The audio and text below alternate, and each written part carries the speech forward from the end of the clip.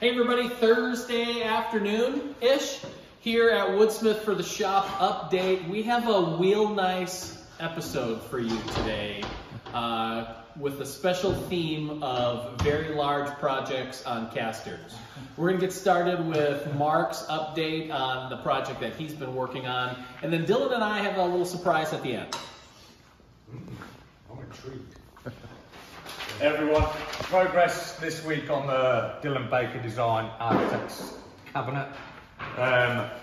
As you see, turn around and we've got the main carcass done, and it's solid rift sawn white oak with some plywood dividers that are rift sawn MDF. So this guy is going to be heavy, so it's on some steel casters at the moment. The next step I've got to do is doing the drawers, and this is the pile of more rift sawn white oak for the drawers. So got a lot of milling to do in the coming days to get that down to ½ inch for the drawer boxes. Okay, so just focusing on some of the design aspects of this project. As you see, this has got a top that is able to lift it up and down and adjust to different heights, which incorporates 2 legs on each side.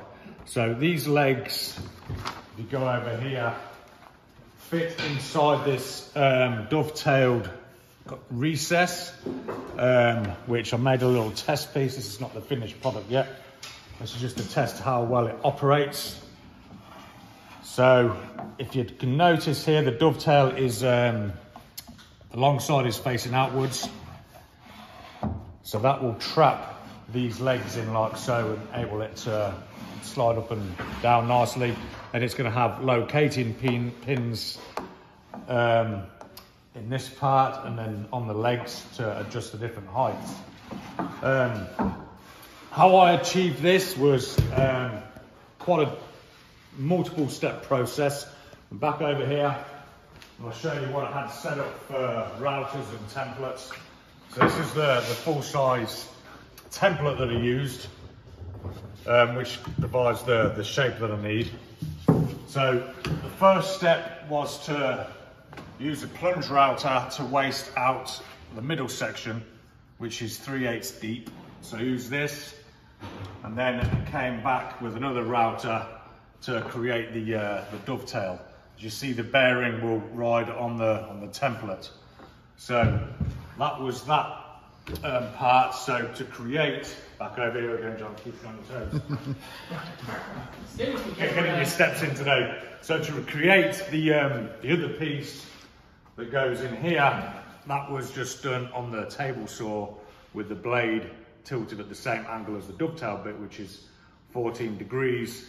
And then for the top part, I found a taper bit that is also at 14 degrees, and I can use a little template that goes on there for the bearing guide. So that creates this shape. I've got to put this shape on the end of here. Like I said, this was a test piece to see how well it slid up and down. Once they're in, I can work on the top, and I think Dillon's gonna make it so it tilts forward, correct? Just at a slight angle. And then it's going to be laminated with some black laminate. So check in next week and it's going to be a lot heavier. All right. All right.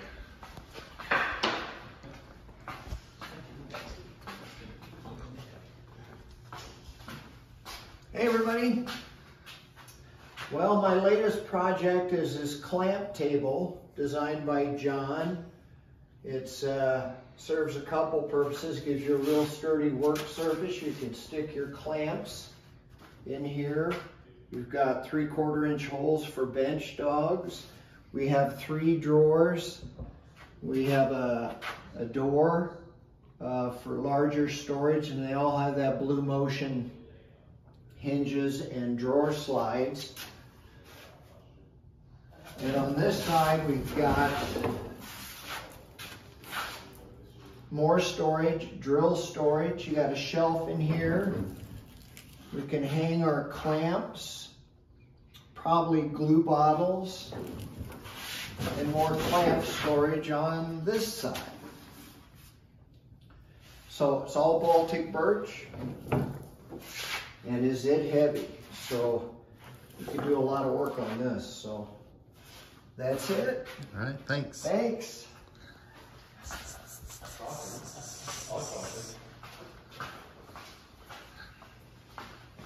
All right, yeah, I suppose we'll go with me and then finish up with Phil. So one of the many projects that are going on right now, I've started building the shop coffee bar. This will be going in the next issue of Woodsmith. It is a weekend project. Something that we do often around here other than design and build and make videos is drink a lot of coffee. And so we thought that this would be an appropriate project for not only us, for other people that spend a lot of time in their shop. So construction on this is all 3/4 inch Baltic birch plywood. It's a rather simple form. We've got the taller uprights here are just laminated to the two lower sides, or I guess the lower cabinet. Joiner on this is all pocket screws. So there are a lot of 1 inch and 1 1/4 inch pocket screws holding this all together, which makes it really quick for assembly. With the exception of the top door, I had most of this done in a couple hours last Friday, which was really nice. Some other things that are going on with this is up top here, you'll notice there is a door that will flip up. I just have some traditional Euro hinges up there. And then to keep those up, I got these gas struts. I've wanted to use these on a project for a while, and I tried to integrate them into a finishing cabinet we did maybe last year or the year before that, and they just didn't end up working out. And so I'm gonna go ahead and use these for this upper door here to prop it open. On the surface here, this will be kind of like your work surface or prep surface. You know, if you want to put your coffee maker over here and supplies, whether you've got, you know, whole beans or grounds, again, let your imagination run wild. But again, we just want to have this be kind of like the open or preparation area. And then down below, the two cavities are up here. There will be a microwave and then a mini fridge down below. And then the door will actually cover that. And so it'll have the same cutout for the handle, and then use the same hinges to open the door. A couple other things that will be going on with this that you can't see now, the finish. I'm gonna go ahead and paint the faces of the plywood, leaving the edge exposed. I just really like, again, the aesthetic of the laminated plywood there. The top here and the door fronts will have a black micro dot laminate, so there'll be a little bit of a texture to it. And then the back is just a 1/4 inch piece of plywood. So this time next week, of course, it will be done, so we can take a look at that. Another project that Phil and I have both kind of been working on, I believe, and he can back me up on this, or again, if I'm not telling the full story, was this a gift? No, I picked that up last year sometime. Okay, so this is a book that Phil picked up. There are 24 designs in here, and I believe they're all based off of designs from like a 1940s or 50s, like Japanese design group. And so I don't know if they really changed the joinery a lot. It looks like the projects all look the same, but again, it's just kind of a revision of some of these older designs. But the cool thing about this is not only are the designs modern and kind of just timeless in design, they're very, very easy to put together. So, you know, we're talking about weekend projects. All the joinery on here are either put together with nails, cut nails or screws, dealer's choice on that, I think, and then just made out of dimensional lumber. So Phil had a project that he wanted to build out of this, and I came across this. This is sitting on his desk while he was out last week, and I've been working on some home projects, added some stairs to my deck, and of course I need some deck furniture too. We've got a lot of plants outside that we're kind of running out of real estate for. But there was a bunch of leftover oak that Logan had brought in for a project that you guys, or we did for the TV show. There are a lot of knots and checking in it, so it's a lot of cutting around stuff, but there was a surplus of it, and so I figured I'd just kind of get after it and integrate it into this project since it was going to live outside, and it kind of just feeds into the aesthetic I was going for. So I haven't made it terribly far. I've got a majority of the pieces cut out.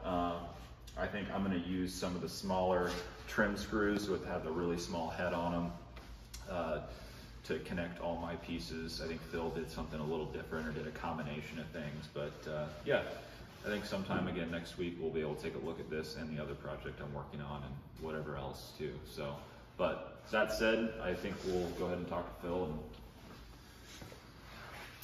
So the project that I've been working on from this book, kind of Woodsmith book club, I guess, is a stool. Most of the projects in this book were made out of Japanese materials that were available in the post-war era. So it was a lot of cypress, which is a softwood that's very similar to Western red cedar. I went with some white pine that I had gotten from Logan, and I made this version with a few changes that I made because I just can't leave stuff well enough alone, apparently. So the first change was to use a router jig and did these really big finger joints on it. It's a router jig that I've shown and we showed on the TV show. It's really easy to use and gives you really nice tight fitting joints right from the jig. There's two sets of cross braces that provide stability and rigidity to this project. So these wide ones here are attached with wood screws, and then I plug those. I still need to do some surface cleanup here. The ones that are on edge or flat, I attach those with cut nails and some glue. And then where they meet, I glued that joint and then used cut nails as well to support that. So what's left on this one is, like I said, just to clean up the leftover, glue drips and that kind of thing, ease the edges, and then I'll put some kind of a finish on it. I haven't really decided exactly what I'm gonna do for a finish here, but I just thought it was a really cool project. The nice thing about it is that it is kind of 2 layers or 2 levels. So you have this in the tall form, and then you just rotate it 90 degrees and you get shorter stool. Even though this is white pine and it's super lightweight, it's really strong. I'm really impressed with how it went together and how those pieces overlapping and connecting in different places really created not only an interesting piece to look at, but really strong and functional as well. So anyway, that's what we have going on here for the shop update this week. If you have any questions, comments, or smart remarks, you can leave those in the comments section below, and we'll see you next week, everybody. Bye.